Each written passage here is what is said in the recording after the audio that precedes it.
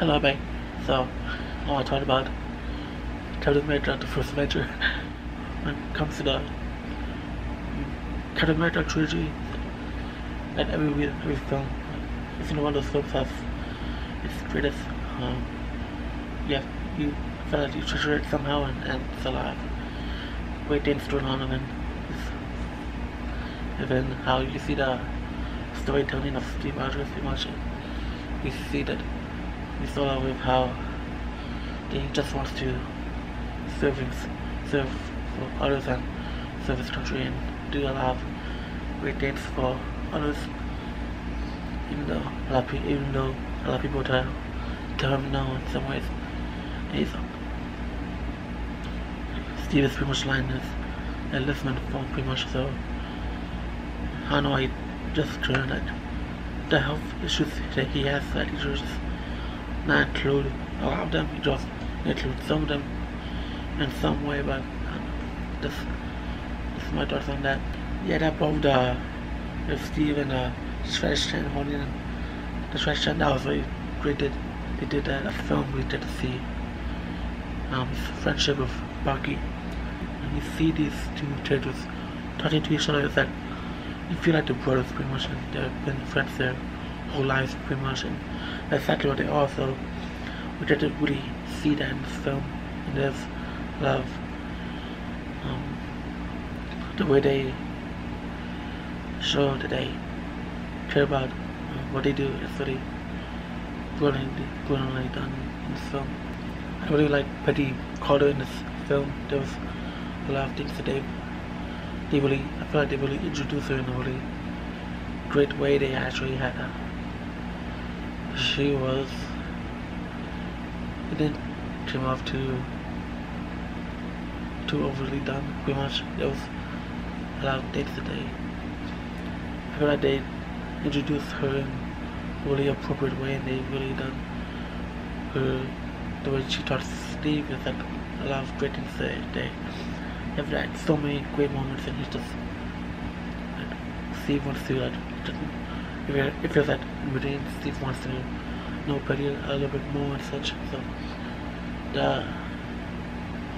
don't know that artist's name, but he's like the guy who talks to Steve about being a good man and such. That was he created the super serum, and Howard Stark wants to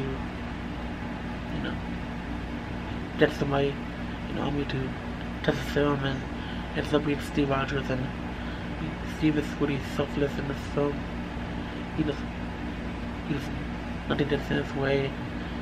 And that scene where he goes through that training in the boot camp thing, that was really you see that he just keeps on going. We like seeing that. In this film, at least, with the knowledge we have from Iron Man 2, we see that we get the sense, we have like a sense of how Howard Stark is, pretty much. I really liked it, how I feel like Dominic really showed Howard in a really great way. I feel like there was a lot of he does remind you of Tony in some way.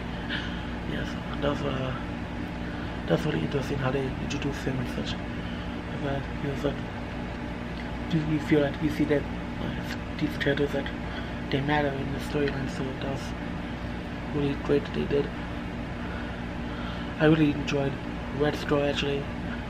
At first I feel like he was just not much, but I feel like overall, over the years watching this film, I feel like Red Skull pretty much he just doesn't care about anyone pretty much, and I feel like he was he was a really perfect villain for Captain America. Doesn't mean his character is perfect, but Steve is perfect. I'm just saying the idea of those two type of characters being enemies pretty much, it made sense. It flowed really well. The Howling Commandos, I was trying to think of somebody, I was thinking of the word three.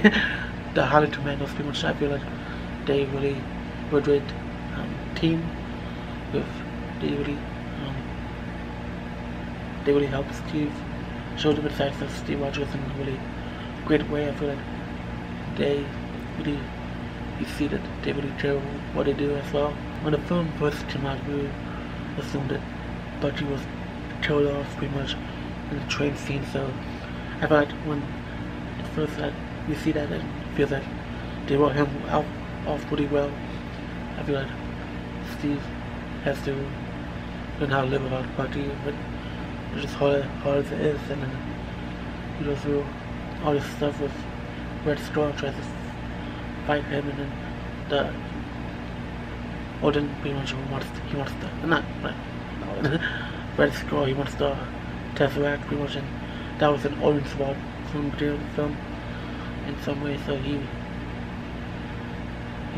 wanted Tesseract to power his machines and such, his weapons in some way, so Steve basically stopped him, and then he sacrifices himself, and even though he wanted to like have a date with Betty, or he wants to like learn how to dance and such, it's astonishing that he didn't do that, but here's why it's with the storyline that Steve had to like save people's lives pretty much, and it's really, the film really shows a really awesome side of Steve.